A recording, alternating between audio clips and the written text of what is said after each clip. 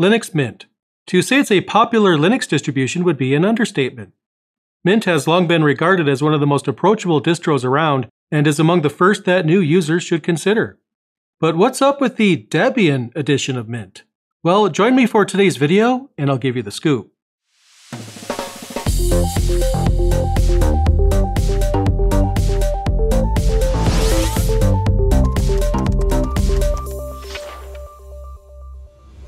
Hello again everyone, and welcome back to Learn Linux TV.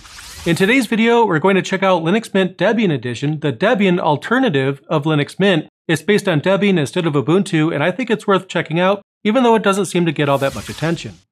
And it hasn't had all that much attention on this channel either, but I'm going to fix that in today's video because LMDE is going to be the focus of today's video.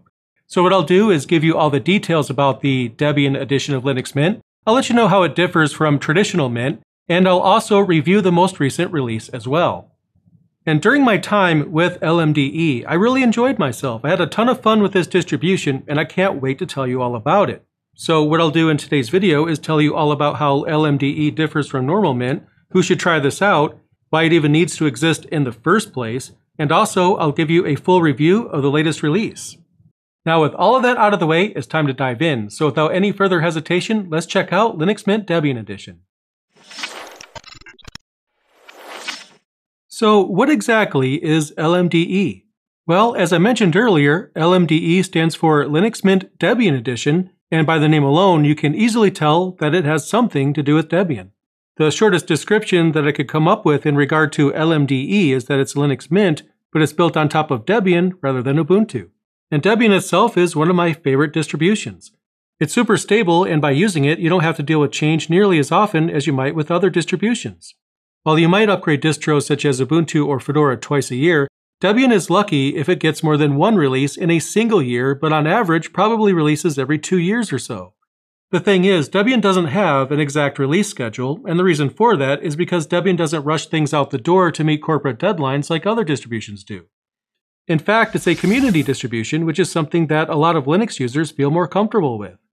The fact that Debian doesn't change as quickly also makes it quite attractive for anyone that wants to start their own distribution, as it serves as a great foundation for other distros. But whenever people talk about Linux Mint, they're most often talking about the traditional version that's based on Ubuntu. If you download Mint from the official website without looking for anything in particular, that's the version that you'll likely end up with.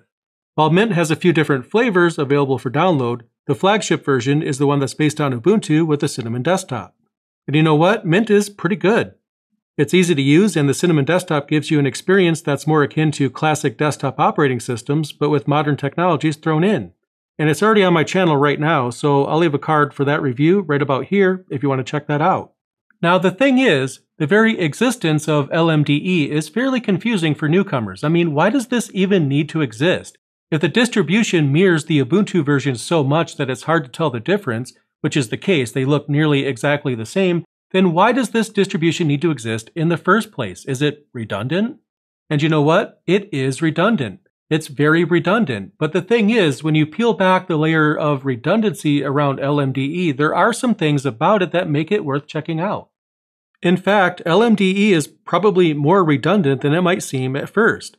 Debian itself features an official Cinnamon version of that distribution, so that means you could use the Cinnamon desktop on Debian even if you completely disregard Mint.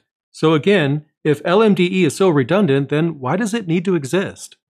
Sorry to interrupt myself, but I just wanted to let you know that I really enjoy making this content for you guys. I have a ton of fun. If you enjoy the content that I produce, then please consider supporting Learn Linux TV. The thing is, producing content like this isn't cheap. So by giving back to the channel, you can help me make even more content for you guys. And to find out more about how you can support Learn Linux TV, what you could do is go to support.learnlinux.tv, and there you'll find some of the ways that you can help support the channel. Anyway, let's get back to the video. The first reason for the creation of LMDE is that it isn't all that beneficial to end users, at least not directly. The basic idea is that the Debian edition is maintained alongside the traditional Ubuntu version, just in case the team decides to abandon Ubuntu and rebase completely on Debian. If the team was to do that, then it wouldn't be nearly as much work to rebase the main version of Mint on Debian, since they're doing the work anyway. But that's more of a benefit to Mint's developers than it is to end users. However, the Debian version of Mint does actually offer some benefits to users. First, the obvious is that for one reason or another, some people may not like Ubuntu. If any of those people want to use Mint but don't want to use Ubuntu, they can get the same Mint experience as anyone else while still using a distribution with a more community-supported foundation. Another benefit is that LMDE maintains its own version of the Cinnamon desktop rather than just using the one that Debian themselves provide.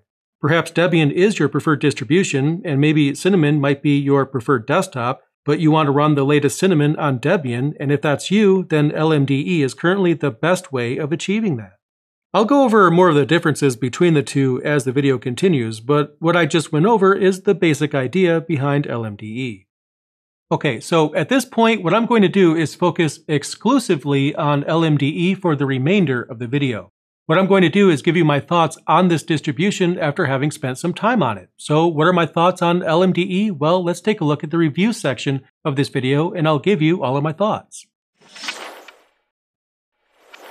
First, let's look at the installer. The installation process is more or less the same as traditional Mint, at least functionally. You boot the system into live mode, double-click the installer icon, answer the questions, and then you're done. So pretty straightforward. But the installer is completely different in LMDE, even if it is the same routine in practice. One installer doesn't seem to have any benefit when compared to the other, but since they do have visual differences, I figured I'd mention it. But either way, the installation process is quick and painless. Once I logged in after installation, one difference I noticed right away is that the desktop that I ended up with was an older version of Cinnamon. I expected to be on the same version of the desktop as traditional Linux Mint in version 21.3, so I was fairly surprised to see Cinnamon 5 instead. But thankfully, that was easily resolved. I simply installed all available updates, and one of those updates was for Cinnamon, which put me at the same major version as normal Mint. Now, it may not seem like a big deal, but upgrading the desktop is somewhat rare. With LMDE, you have a greater likelihood of getting a hold of the newer version than what Debian itself would normally give you. It's almost like a rolling release. Well, in a way. Rolling releases generally give you the latest version of everything, while Mint doesn't. They only selectively upgrade things as required to bring it consistent with the normal version. For the most part, you're getting the packages that are shipped with normal Debian, but the Mint developers, what they're doing is putting additional things on top of it that bring it more current with normal Mint.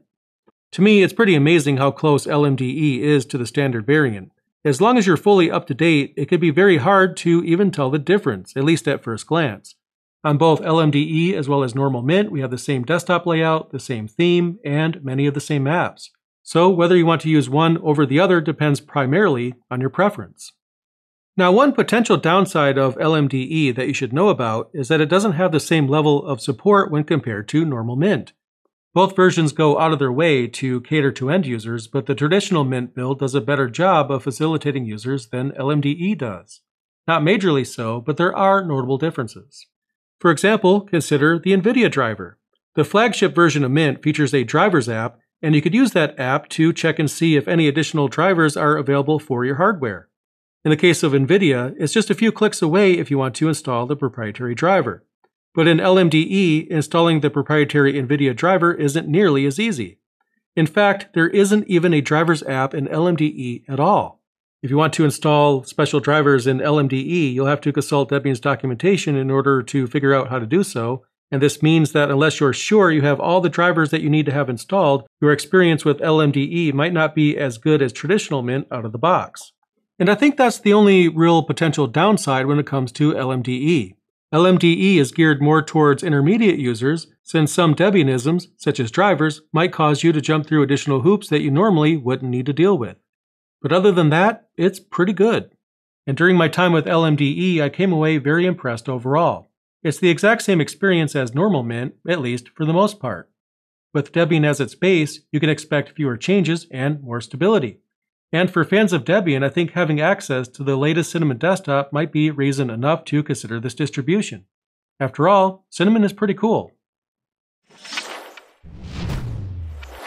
So, is LMDE redundant? Well, yes, it is, but it's a good redundant. It's a good distribution.